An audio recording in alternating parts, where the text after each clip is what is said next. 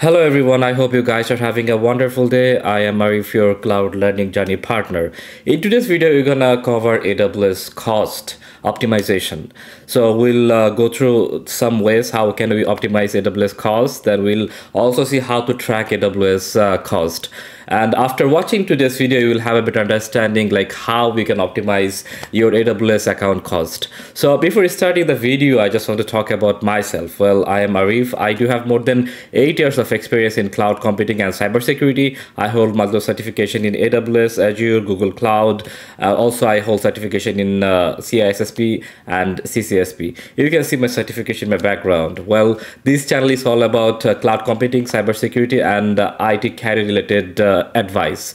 So if you're interested in this field, this channel is definitely for you. I'm gonna upload content in a very frequently manner, so please like and subscribe to my channel so that you can see my upcoming videos. So without further delay, let's explore AWS cost. I have logged into my personal AWS account, and here currently this AWS cost management console is open in a tab. So first we're gonna see how to create a budget under AWS account.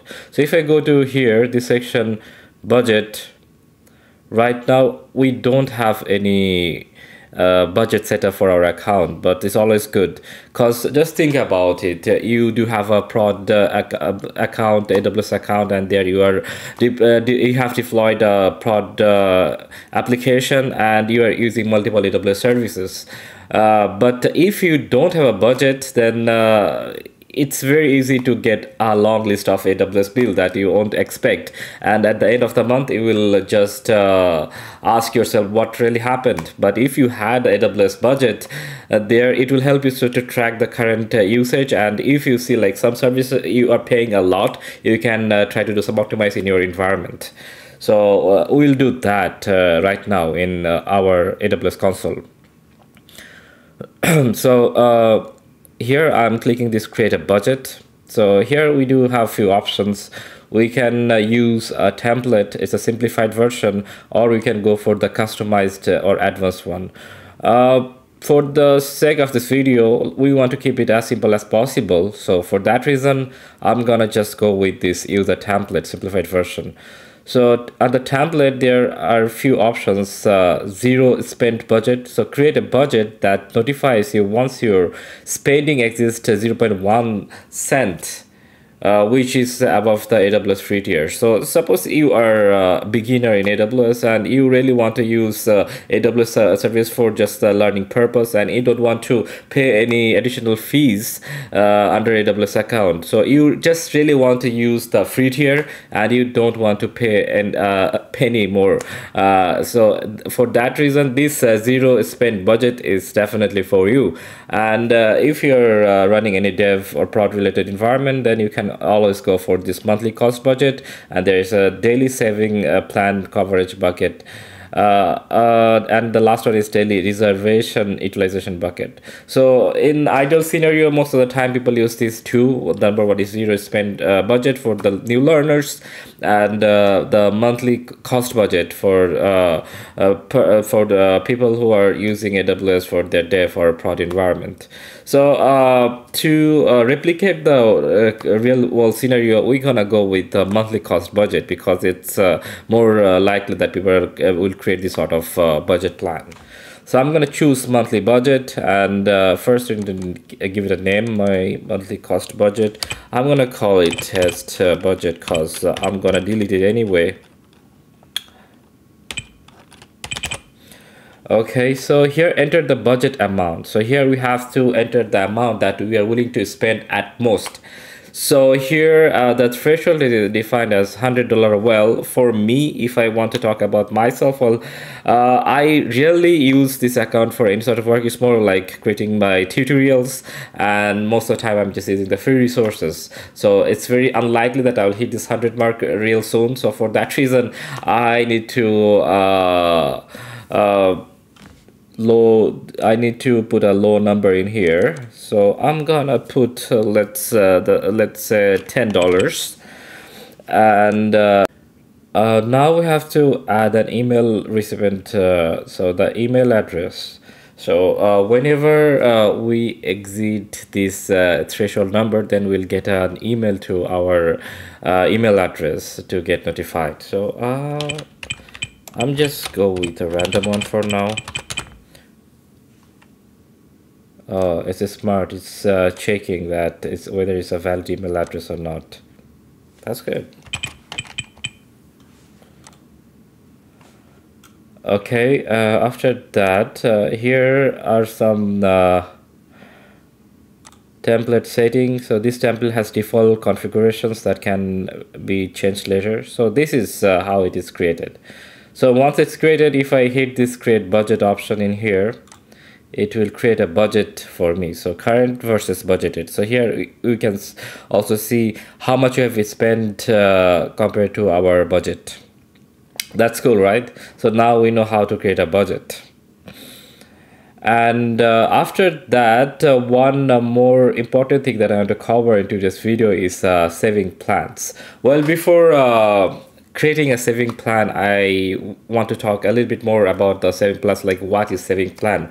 Well, at the beginning of your application deployment, we are not quite sure like how much resources we are using, what type of EC2 servers we need to use for our application, what kind of load we may expect. So it's very likely at that point we're gonna use on-demand basis, in-demand basis EC2 servers. But after a few months, a few years, we're gonna learn more about our application. We will be able to predict our load, our traffic hikes, when we're gonna expect some extra traffic. At that point, we are ready to go for a reserved instance. And in that case, this saving plan is gonna really help us. So if I click this savings plan, here it will give us a short summary like what are saving plans. So it's a flexible pricing model that offers low prices on AWS usage, and just we are committing that we will use it for maybe 1 to 3 years, and for that reason AWS is gonna give us discounted prices. So anyway, we're gonna use our resources. So if we just commit to use the resource, then we're gonna get discounted prices. So it's always good to use these savings plans once we have a better understanding about our architecture or our usage. All right, so if I click here, purchase a saving plan, if I click in here, there are 3 options. The first one is compute saving plans, the second one is EC2 Instance savings plans, and the last one is SageMaker saving plans. Well, whenever we're dealing with any machine learning stuff, then we'll use the SageMaker. So this is a very specific service. The compute and EC2 Instance savings plans are mostly used. So for the sake of this tutorial, we're gonna go with the EC2 Instance savings plan. So here, after selecting this option, then we get a few more options in here, like term. So here we'd have 2 options, 1 year or 3 year. So let's go for 3 years of term. And the region, here we need to specify the region. The reason we need to specify the region, if you think about this one, that means that you are allocating a specific compute power for a specific region for a specific year. That means AWS will make sure it is reserved for you. Whenever you want, you can use it. And for that, we need to specify the region, the type, and the term. So once we specify that, then we can purchase the saving plan, basically. So I'm gonna choose North Virginia.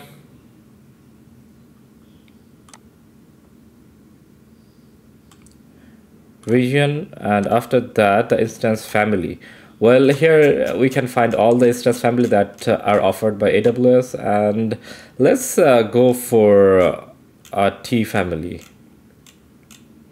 We're gonna go for this T3 family. And the good part is, like, whenever we're selecting a family, T3, under T3 there are different size, T3 medium, T3 large, T3 small. So it doesn't matter which size we're using, as long as it's under the instance family, the type that is the T3, we are all good. And a good question could be, once we purchase this saving plan, how we will make sure that we are using the saving plan. Well, if after purchasing this saving plan, if you deploy or if you launch a EC2 server with the same configuration, like you deploy a T3 EC2 server, then automatically our saving plan will be in use. So you just need to match with your saving plan type with your EC2 instance type. If you do that, your saving plan will be used 100%. So it's pretty straightforward. And after that, the purchase commitment. So here we do have few options. So first, let's go for the payment options. So we do have three options. One is all upfront. We can pay everything. So if we select this one, that means we are paying the complete cost at the like upfront. And the partial upfront, that means we can pay some of the payment right now, and the rest we can pay per monthly basis. And the last one is no upfront. So you want to use this saving plan, but you don't want to pay any upfront cost, then you can go for this no upfront option. Okay, so I'm gonna choose this one, and then the enter hourly commitment amount. So here, if you see this one, your hourly commitment as a saving plan rates, see applicable rates for saving plans. So if I open this one in here, so we're gonna choose T3 because we have a specified T3 there. First, the region, that is North Virginia. Payment option, we will go for no upfront, tenancy shared, because we don't want to get this dedicated host, then you have to pay extra for that. And select the term, let's go for 3 years. And yeah, so now if we go for T3 in here, we can see, like if we go with this configuration for on demand, if we use this T3 medium, just for an example, we on demand we would have paid by like 0.0416 dollar, but with the saving plan we are paying like 50% discounted price. Isn't it cool? Like, just think about it. You are not paying an upfront, you are just making a commitment that you're gonna use it for a very long time, maybe a few years, and for that you are getting 50% of discount. I think it's a great deal. So here we understood the pricing, so I'm gonna just copy this one and I'm gonna paste it here. So yeah, so after that, here we are getting a summary, like the total cost is $541 and monthly payment is just $15. That means we are paying like 50% discounted prices for our T3 medium. This is awesome. So here under the start date, it's optional. If you want to specify a start date, you can do it. If I just click add to a cart option and just purchase this, then it will be in an activated state. Well, for this tutorial, I'm just showing you the process, but currently I don't need any saving plans for that. I'm not gonna create one saving plans for me right now, but it's always really helpful to actually have this saving plan, because you are cutting off your cost like almost in like 50%, which is great. And just think about it, if you are deploying a very big application and it requires a lot of compute power, for that in on-demand basis you are paying a lot. If you can cut the cost in half, that means you can save a tons of money. So for that reason, whenever possible, please try to think if it's possible to use the saving plan, because pretty much like you're using the same stuff, just paying a little bit less. Isn't it beneficial, guys?